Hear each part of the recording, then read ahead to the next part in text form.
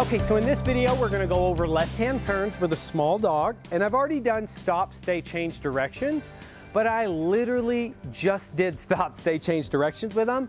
And before you do this left-hand turning, just like with the bigger dogs, you wanna make sure that they really understand the first walking technique before you get to this. So, the few key things that you have to understand with small dogs is that you really have to come to a stop and step in front.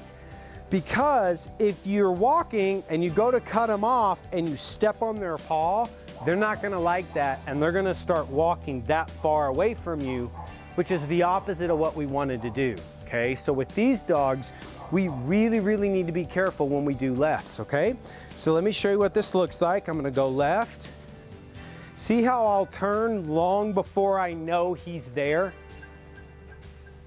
See how he bumped into me?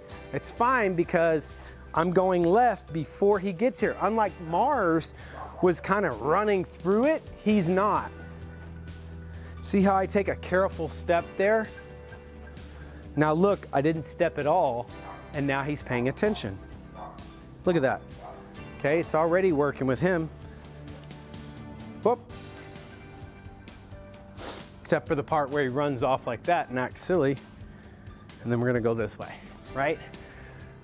So again, left-hand turns with the small dogs, just be careful. If this is not, we're not supposed to walk into them or hurt them. All we're doing is cutting them off, and if they run into you or bump into you, then so be it. But it teaches them to start looking up and focusing on you. So that's left-hand turns with a small dog.